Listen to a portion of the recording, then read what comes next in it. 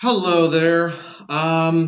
So I know you guys are probably kind of tired and worn out from iStep today, but I especially want to make this video and go over this since, especially given the news now that we uh, will be having a gold day on Wednesday instead of a blue day.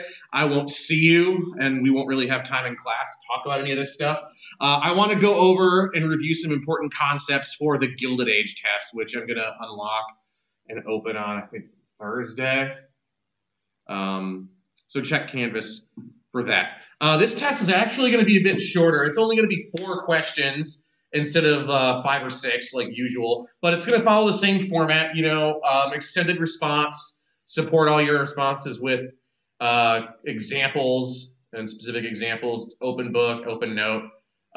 So nothing you haven't seen before, but I want to go over some of the topics and major things to be aware of for the test. So first major topic to know is all the stuff about monopolies and corporatism, or another way to phrase it is corporate welfare. So the Gilded Age refers to the era after the Civil War where the U.S. effectively fully completed the transition to an industrial capitalist economy. And American industrial capitalism relied on an intertwining of business and government to advance business interests. So this relationship took the form of things like subsidies, where the government would help finance or subsidize investment or startup costs for businesses. A good example of this would be railroads, where a lot of railroads got subsidized by the government, who paid their startup costs, and then after the government basically paid for them to get started, the business itself was able to keep all the profits. Tax breaks as well, where the government would give businesses tax cuts or exempt them from certain taxes to stimulate economic activity. Things like no-bid contracts, a good example being Credit Mobilier and the Credit Mobilier Company, where you had companies that were getting government contracts without having to go through the formal bidding process. The way it's supposed to work and the way it normally works, well, I can't even say it normally works, but the way it's supposed to work is when the government needs to hire a company to do a job, generally they'll say, this is what the job is, who can do this for the lowest price within our constraints. And any company that's interested would bid for the government's business. By having no bid contracts, it effectively allows companies to overcharge the government because they know that they're guaranteed to get the business. They don't have to compete with any other companies. So the Credit Mobilier scandal is a good example of that, where, again, you had a railroad company that was getting no bid contracts from the government, and in the process of that, kind of because of that, radically overcharging the government by a lot. And this one really especially applies to railroads, land grants, where the government, instead of making the railroads buy the land they were on it to build the railroad on, the government just gave them the land, arguing that, well, this is going to be in the public interest, so let's just give them the land so we can get this railroad built. But again, it kind of goes back to the earlier example of subsidies, where the government subsidized the cost by giving them the land, and yet they were still able to keep the profits.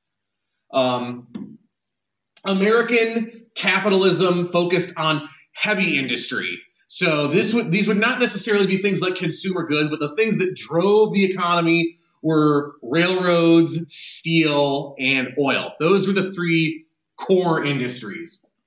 And there really was kind of a general progression in terms of which one, in terms of how these industries fed into each other. So the railroads were the first major industry of American industrial capitalism to get established, really during the Civil War, because of all the government subsidies and the just all the tax breaks and subsidies and land grants available to companies that wanted to build railroads out west. There was a massive just a massive growth spurt of railroad building out west, to the point where actually the railroads were overproduced. The supply exceeded the demand, so a lot of these railroads wound up losing money. But the money that was made by the successful ones wound up helping to finance the startup capital for later industries. Great example of this is Andrew Carnegie. When he gets to the U.S. After emigrating from Scotland, he goes to work on a railroad, and there he makes contact with railroad executives who give him the startup money so he can start his company, Carnegie Steel. So really what we see there, and with Carnegie's story, is you have the capital and the money from these earlier industries like railroads going to finance the development of later industries like steel, which, again, helped further develop this industrial economy. In this industrial economy, one of the other defining features was the rise of monopolies, particularly amongst the heavy industries. So a monopoly, to review, is when you have one company that dominates an enterprise. When it comes to capitalism, monopolies are generally actually considered to be bad and kind of anti-capitalist, because if you have one company that controls an industry, by definition, you don't have the competition that advocates of capitalism argue makes it such a viable system. That effectively creates a situation where the company does not have to innovate and can overcharge its customers because there's no competition. There's no one around them offering a better product or offering lower prices. There are generally two types of monopolies. One is vertical integration, where the company is involved in all aspects of production. And the goal of a company that is vertically integrated is self-sufficiency. Prime example, Andrew Carnegie and Carnegie Steel. So a good example to kind of illustrate what this worked. Carnegie sought to cut out middlemen to make his business entirely self-sufficient on himself and to keep production costs low to maximize profits. So when we say he is involved in all aspects of production, meaning Carnegie owned mines to mine the iron ore and the raw materials used to make steel. He owned the ships and the shipping companies to transport the ore to his factories. He owned the mills to actually turn it into steel. He owned transport companies and warehouses to store and transport the steel to market. So the whole point of that was to cut out middlemen and to keep production costs low. Because, again, you don't have these separate companies charging more money to make profits. The other type of monopoly is horizontal integration, which is generally looked on a lot less favorably than vertical integration. Done right, vertical integration can actually serve the interests of both the business and the consumer. Because, again, since it keeps production costs low, it can also result in cheaper prices for the customer. Horizontal integration, by contrast, is where you have one company that controls one aspect of production. And the goal of a horizontally integrated company is to prevent competition. Best example of horizontal integration is John D. Rockefeller and Standard Oil. At its height, Standard Oil controlled over 90% of oil refining in the U.S. So when it came to oil production, Rockefeller and Standard Oil didn't get involved in other aspects of oil. They only focused on oil refining.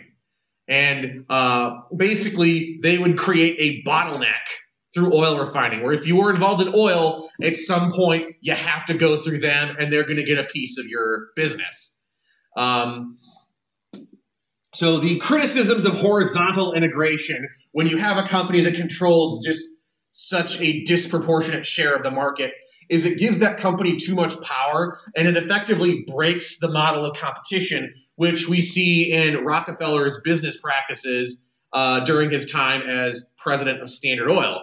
And the George Rice source really gives a good example of that. How when Rockefeller was trying to eliminate competition, if he couldn't just outright buy the company or buy his competitors, he would generally cut prices in his competitors' areas of business to the point where he was losing money. But since he was so big and controlled so much of a share of the market, he could afford to take the hit short term. He was also able to charge lower prices because he was getting special rebates from the railroads, which again allowed him to undercut his competitors and drive them out of business. Only to the point where once the competitors are out of business, Standard would raise the prices because there was no one to compete with them. Okay. Next major topic to look at are these early efforts at reform and business regulations. There are three of them to pay attention to. First is the Pendleton Civil Service Act, which was passed by Chester Alan Arthur to establish the Civil Service Commission. This was the act passed in response to the assassination of President Garfield by a disgruntled and mentally ill office seeker who wanted Garfield to utilize the spoils system that was in place at the time to just give him a government job. And the whole point of the Pendleton Civil Service Act was to professionalize the civil service. It wanted to get rid of the spoils system, where under the spoils system, you would get government jobs through your connections to politicians and higher-ranking party officials. And it was effectively a way to reward loyalty and party service by giving people jobs. With the Pendleton Civil Service Act and the establishment of the Civil Service Commission, it was a way to try and make the civil service more of a meritocracy, where instead of getting your job based on your political connections and your loyalty to politicians, you instead got your job based on merit. And one of the main restrictions put in place by this law was that was a ban on government employees donating to political campaigns as a way to try and prevent undue influence from government employees on politicians. They were no longer allowed to donate to campaigns as a way to try and further separate politicians and those people who were elected versus those people who just got regular jobs and did the day-to-day work to make the government function. Next major law to pay attention to is the Interstate Commerce Act, which established the Interstate Commerce Commission. And this was a really significant piece of legislation because it was the first major attempt by the government to regulate business. It was only moderately effective, not nearly as effective as the Pendleton Civil Service Act, which by and large succeeded in professionalizing the civil service. The pieces were there to effectively accomplish the purpose. However, the main hurdle that the Interstate Commerce Act couldn't overcome was the makeup of the Interstate Commerce Commission. So the main goal of this act was to regulate railroads, and because through the appointment process, most of the time, most of the people on the Interstate Commerce Commission had ties to the railroads, which disincentivized them to actually try and impose really stringent regulation on the railroads. So the pieces were there, but because of the people who were on the Interstate Commerce Commission and their ties to business, there really was minimal regulation going on. And the last law to pay attention to is the Sherman Antitrust Act, which is significant because it was the first major piece of antitrust legislation passed in the United States. And the goal was to allow the government to break up monopolies, specifically those utilizing the trust model of organization, where basically there were all these different companies that were effectively run by the same group of people and collaborating together as an industry. The Sherman Antitrust Act was designed to break those type of monopolies up. However, the biggest issue with this law was that there really wasn't it wasn't strong enough. It lacked the teeth to really make a lasting impact on regulating business, although it was predominantly used to regulate and break up labor unions. So that was kind of a law that got twisted around for different purposes. But it was still an important first step and an important symbolic measure. Okay, next major thing to pay attention to is just the changes to the lifestyle and the culture of the period.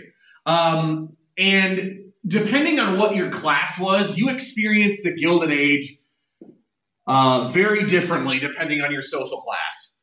So middle class and higher, their standard of living increased. These people predominantly worked white-collar jobs. White-collar jobs, generally think of like managers or management or office workers or the professions.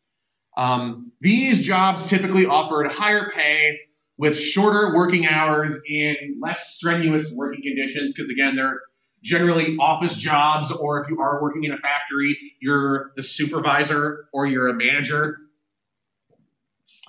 And the big barrier to these jobs for most people was that they typically required some advanced education.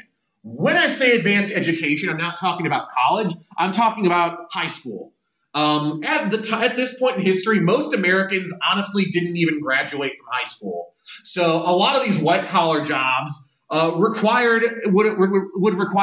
at least a high school diploma to get. And again, now if you look at the modern economy, most of these jobs now require like bachelor's degrees or even higher. But during the Gilded Age, the advanced education required was just high school. And most of the people who had these jobs, they were overwhelmingly white. And not even just white, but long families who had been in the U.S. for a long period of time, who had become established in the U.S., most often Protestants. So kind of what you generally think of as just kind of standard, like average white Americans. Those would generally be the people who would have these middle-class jobs. And their standard of living, they were able to fully take advantage of the fruits of this massive expansion of manufacturing and industry. The development of mass manufacturing methods not only increased the availability and the different types of consumer goods available, but it also made them cheaper. So a lot of these consumer and luxury goods were now available to middle-class Americans, and they could afford them to have a pretty marked impact on their life. Also, because of their shorter working hours, they were generally able to engage in more leisure activities. So this is where you really start to see things like baseball become America's pastime. And you have the development of things like amusement parks and public museums and libraries, where this was the class, this was the group of people that was truly able to take advantage of the abundance and economic prosperity of the period, and also reap the full rewards of the philanthropic efforts of wealthy people like Andrew Carnegie. Contrasted with the middle class, you have the working class, who actually had a decreased standard of living.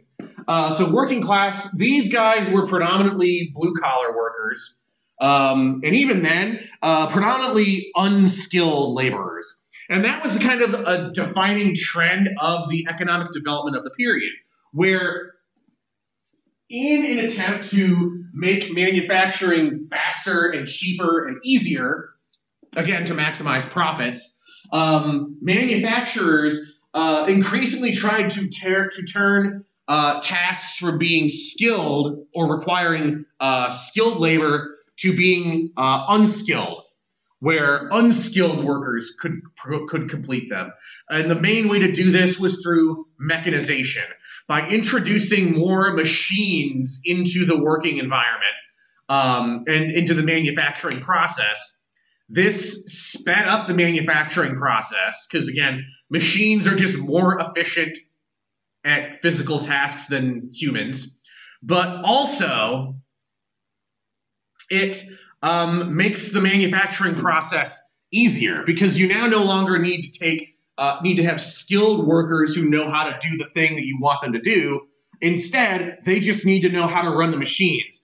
So the Joseph Finnerty source is a prime example of that, where he mentions that through mechanization, a lot of the guys he worked with was no longer working with skilled workers who knew how to work with brass and build a chandelier entirely by themselves. Instead, he was working with unskilled workers who really only knew how to run the machines to make the chandelier or to make the parts of the chandeliers. So again, that has a double impact where, yes, it makes consumer goods more available, it makes them cheaper, but it also transforms the work environment. It gives the individual worker less influence and leverage over their employer, and it allows employers to cut wages.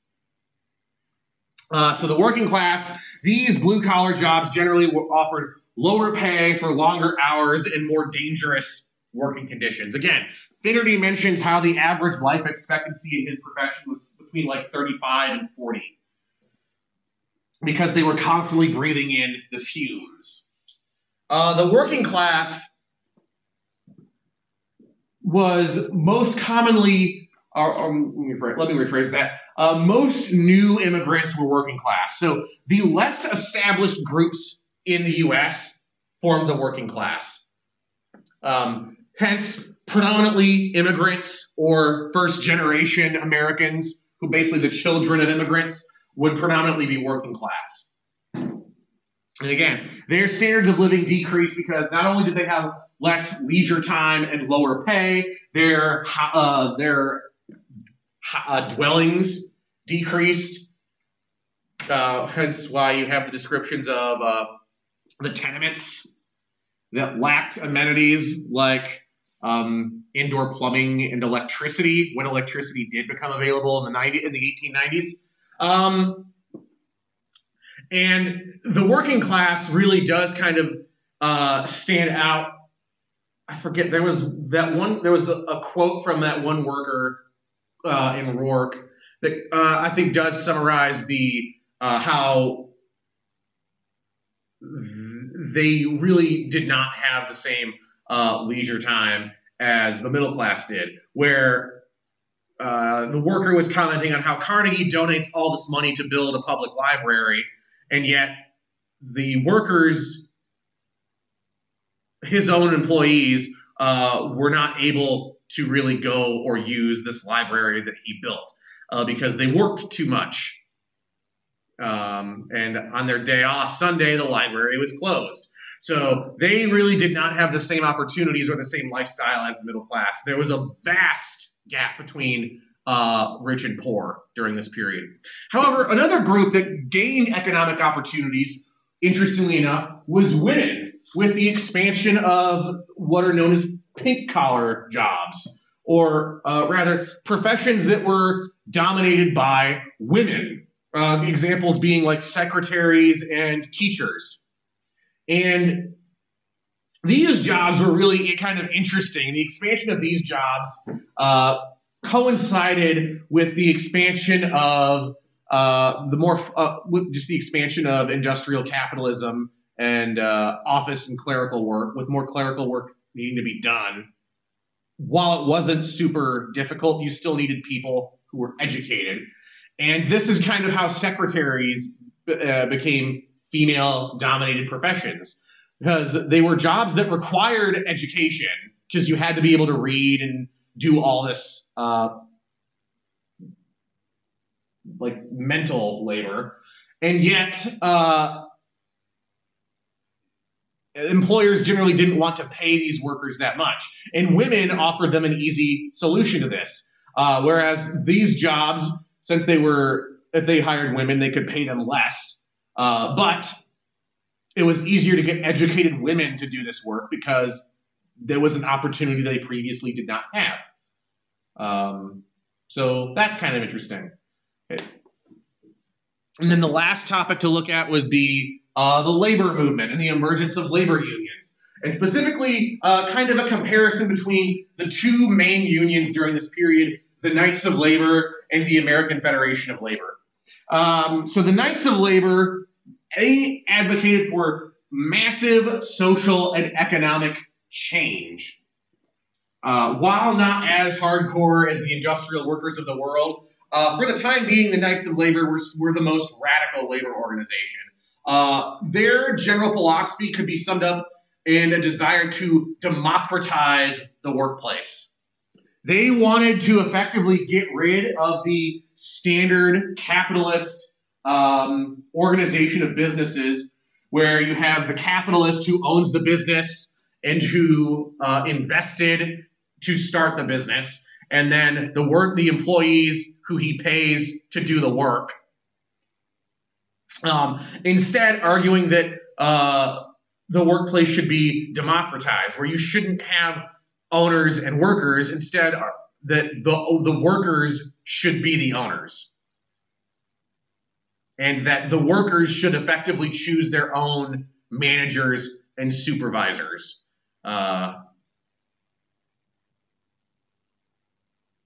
So kind of similar to the philosophy of democratic socialism that you hear about today.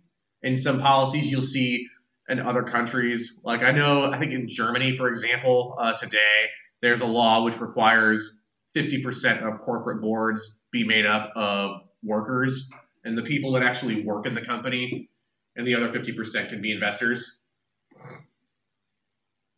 The Knights of Labor were also radical because they were a union that was open to all workers, skilled or unskilled, men and women, minorities, like immigrants, Black Americans, all different workers. If you were a worker, you could join the Knights of Labor. The only people that were banned from joining the Knights of Labor would be people like lawyers, bankers, and speculators and financiers. People who, according to their manifesto, didn't produce anything and just leached off of other people to enrich themselves. So the Knights of Labor were a lot more confrontational. They were more willing to engage in protests, rallies, and strikes than the AFL. And speaking of the AFL, the American Federation of Labor was a lot less ambitious in its objectives, and they instead advocated for more focused reforms. They didn't want to change the system the way the Knights of Labor did. They just wanted to fix the system, take the flaws and make it better. So whereas the Knights of Labor want to totally transform the nature of ownership,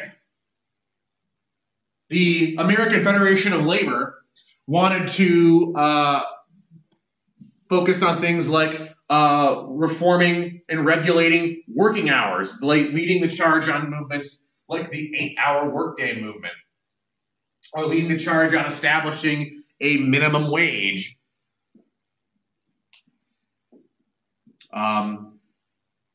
The AFL was only open to skilled workers, and again, they viewed the Knights of Labor allowing unskilled workers in and women in as radical, which at the time it was.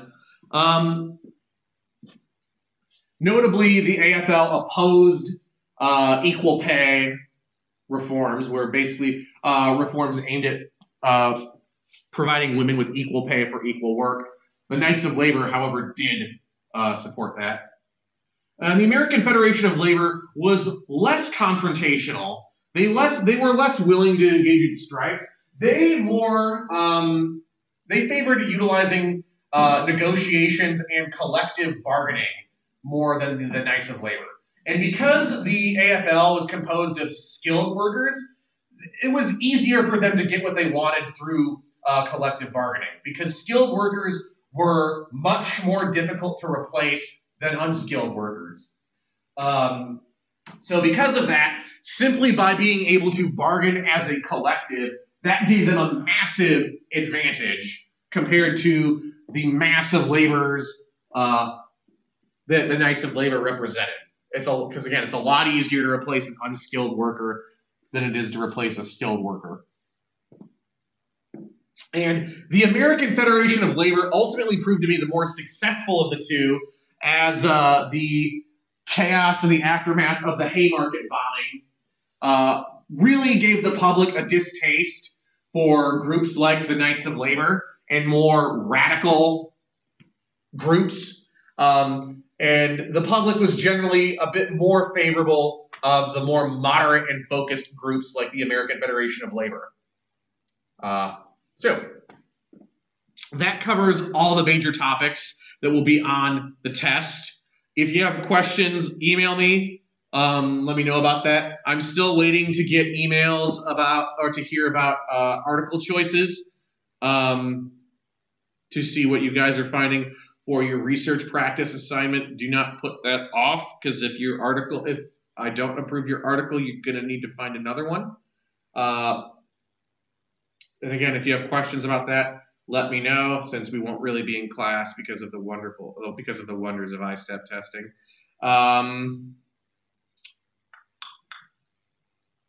think that's it. So, yeah, we're going to keep moving forward. So make sure you also get Rourke Chapter 20 read. You'll get another video tomorrow kind of covering the populist movement and American imperialism, which are two topics that are kind of interesting to pair together, but Rourke pairs them together, so that's kind of how I'll cover that. And we are moving into our third unit over progressivism and the progressive movement.